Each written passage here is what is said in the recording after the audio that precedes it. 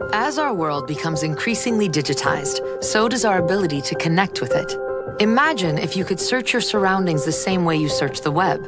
Using existing cameras and advances in AI, we can now find things and people in the real world in real time and take action to improve safety and well-being.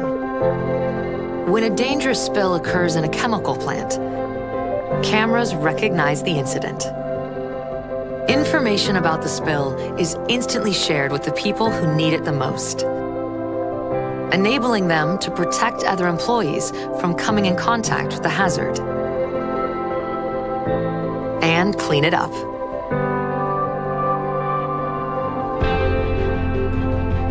This technology can also help keep people safer in hospitals. Patients recovering from heart surgery are limited to how much they should exert themselves.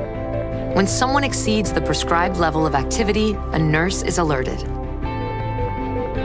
What's more, the location of the closest wheelchair is identified, so that the nurse can quickly get the patient seated and safe. This technology is also useful in an environment like a construction site, where people who need specialized tools are spread out, sometimes across multiple floors. Using cameras already in place, this technology can identify a specific tool, as well as the closest authorized person who can deliver it, saving everyone time and keeping the workflow moving. The digital and physical worlds are coming together to help make everyone more safe, secure, and productive. And we're bringing the edge of Microsoft's cloud to any device. Good morning, everybody.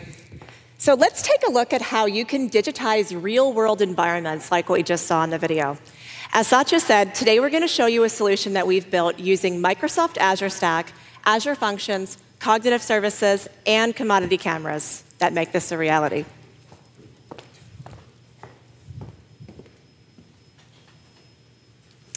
In a highly controlled environment like a construction site, being able to track equipment, people, and what they're doing is critical to workplace safety. So the first thing I want to show you is over to your right, where we have a construction yard, and you're going to see Yana is working. Using our technology right now, both people and object recognition models are currently deployed in that construction yard. And then on the screen there before you, you can see the solution is recognizing Yana in real time, as well as equipment like the green jackhammer on the floor there.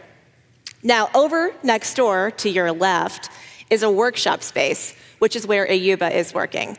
And right now, with our technology, only people recognition is deployed in that space. So we're going to start by searching for an object using this phone. Let's say I want to find a jackhammer. I'm going to type, where is a jackhammer? If I could spell it, I will type it. There we go.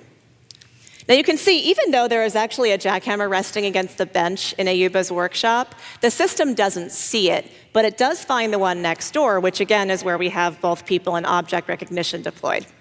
The system is going to let me do things like find who's trained to use that jackhammer and also who last used it. And so that means I can actually use this technology to ensure my project is meeting health and safety regulations. And so in order to do that, I'm going to deploy an object recognition model in the workshop. But before I do, take note again of that jackhammer in Ayuba's workshop. It is resting vertically against the bench, which is actually a very unsafe position for such a large, heavy object to be in. And so I've already gone ahead and I've tagged that jackhammer in a variety of safe and unsafe positions in the system. And so when I update this pipeline, which I'm going to do right now, it's not only going to see the jackhammer now, but it is also going to tell me it's in an unstable orientation. And it's going to notify Ayuba, so he's able to very quickly resolve the issue. The solution is running more than 27 million recognitions per second across people, objects, and activities, both in the yard and in the workshop. And we're making changes to the solution in real time in the cloud and deploying it to the edge, which is a great example of how we can stretch the cloud to create a mesh of interconnected devices and services. So now, imagine if we could take that a step further, recognizing people and then applying a set of policies to them to ensure workplace safety. Over in the construction yard, we have a new employee, Christina, who is showing up for her first day of work. So I'm going to go ahead and onboard her into the system just by using this phone again and typing a simple command. Show me non-employees on the job site. Now, because this is a highly controlled environment and health and safety is so imperative, there are cameras already deployed on that job site. And so they have already captured her photo, and that makes it very easy to onboard her. I can just click on her picture, new person, and go ahead and enter her information. OK, so now she's onboarded. And now I can create a new policy to enforce that credentialed employees can do things like use jackhammers. So I'm going to type a policy. Only credentialed employees can use jackhammers.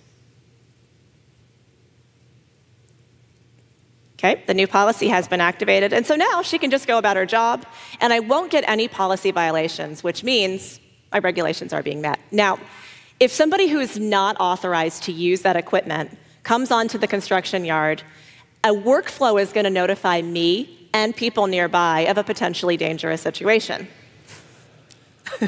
Like that one, for example. You can see the violation's been triggered, and Christine is able to quickly resolve it. Now, this was an intentionally simple scenario, but examples like this one and the ones you saw in the video are all based on real customer requirements, and they support even more complex business processes using cognitive services, Azure Functions, Azure Stack, and commodity cameras to bring the edge of Microsoft's cloud to any device. The intelligent edge is the interface between the computer and the real world. And so we have just shown you how you can search the real world for people, objects, and activities and apply policies to them to improve health and safety.